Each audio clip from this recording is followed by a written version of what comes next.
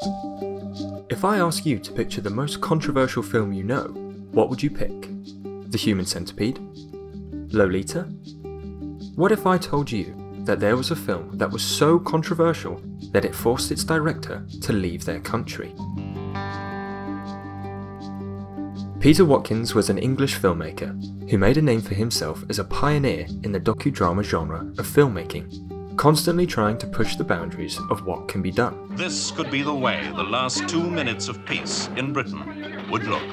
The film that put him on the map was Culloden, a film that asks, what if there was a modern-day television crew documenting a war that took place in 1745? You must understand, without putting too fine a point on it, that the army here is in a total shambles. But it was his next film that really got people to take notice. Allow me to set the scene. It's 1965 and the Cold War is getting hot.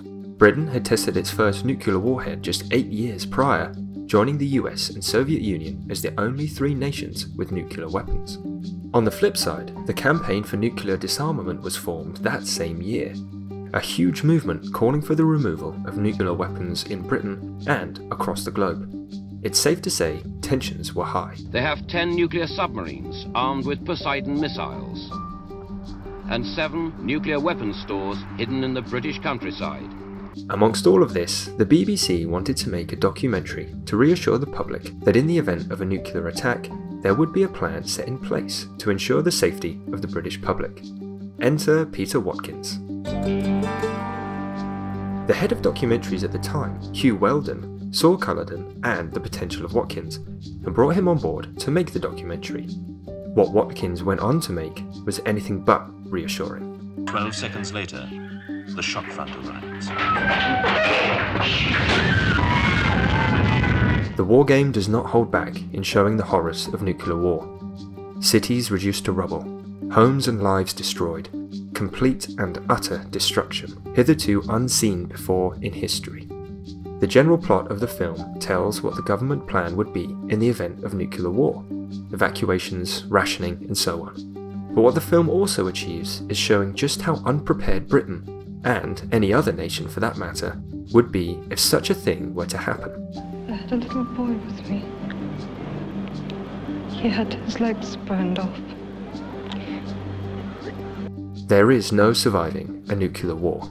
After the film was finished, Weldon was concerned that it was too graphic and upsetting, and, after Watkins refused to water it down, he took it to the higher-ups at the BBC. They put the final nail in the coffin, claiming it was unfit for television broadcast because of the concerns of what effect it would have on the lonely, the aged, and the depressed or disturbed. And with that, the film was banned from being broadcast. Or so they would have you believe. The War Game. When the then Director General of the BBC, Sir Hugh Green, saw it, he decided that its scenes of nuclear devastation, followed by a complete breakdown of society, were too shocking and disturbing to transmit. Since then, the film has been shown in private cinemas and clubs here and abroad, and is estimated to have been seen by some 6 million people. See, the chairman of the BBC at the time, Lord Norman Brooke, was one of the people to have the final say over the movie. Now, this is important because before he worked for the BBC, Norman Brooke was Cabinet Secretary. To those not familiar with the confusing inner workings of the British Parliament, he was the senior advisor to the Prime Minister. Not only that, he was also a key figure in Britain's Cold War strategy. Some pretty serious stuff. After Norman Brooke saw the documentary, he was concerned because it showed the government to be completely inept to handle the effects of nuclear war. And so, rather than being exposed by this film, sought out to ban it instead. Interesting, considering the BBC is a self-proclaimed apolitical organisation. And so, using the concerns of the depressed or disturbed as a shield, Norman Brooke had a perfect excuse to get his way. It was for editorial reasons, not political. Promise. Luckily, the film did have a limited release at the BFI in 1966, and actually went on to win the Oscar for Best Documentary Feature. But despite that, Watkins resigned from the BBC in protest. The meddling from producers and the government alike was too much, and he knew that if he were to stay, all his further films would be similarly scrutinised and his creative vision would be compromised.